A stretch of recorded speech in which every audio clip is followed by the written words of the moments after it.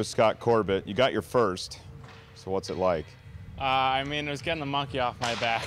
A lot of relief came from that one. Mackay made a huge play behind the net and helped me out there, so I was pretty happy with that. What was the feeling like when you know, it was a big goal at the time. What was the feeling like to get that first one? I mean, I was just ecstatic. It's everything I wanted to do. I mean, I wanted to score so bad. It finally came in, so I was just really happy.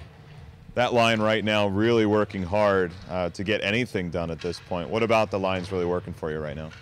Yeah, we had to change up this weekend without McAdams in, and Mackay came in and stepped up, and so did Tyson. So, I mean, it was a huge step up for us, and it was a good play.